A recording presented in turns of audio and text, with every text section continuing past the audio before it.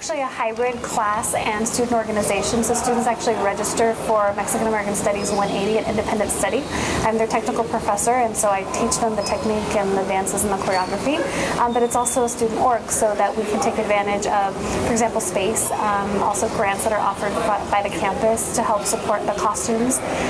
So it's just a kind of a hybrid student org plus class where they can learn technique and also, of course, the history of the dances that they're doing, and then perform at a high level, which is really what we're trying to do, is really gain notoriety and experience for the dancers and really build a very strong program for this at San Jose State.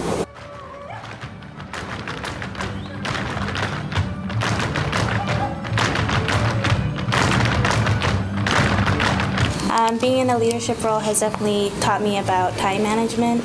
I don't think that I would have learned how to balance so many things at once if it wasn't for being in that leadership position. I definitely learned how to juggle things, and I think that really applies in the working world.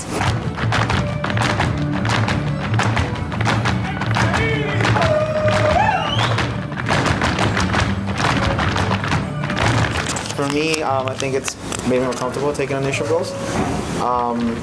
I had never danced before, so this was something new for me when I came in as a freshman in college.